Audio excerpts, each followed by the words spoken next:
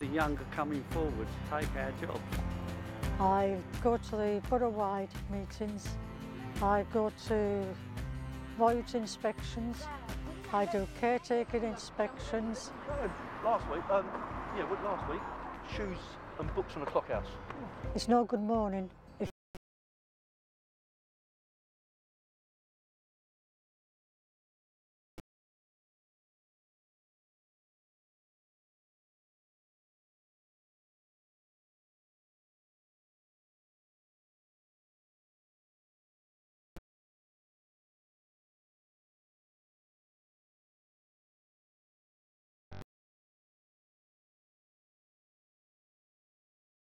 I was very shy, very quiet, wouldn't say boo to a goose when I first attended these meetings. I do love the voids inspections because you get to see areas of your borough and different properties that you never knew existed. We've been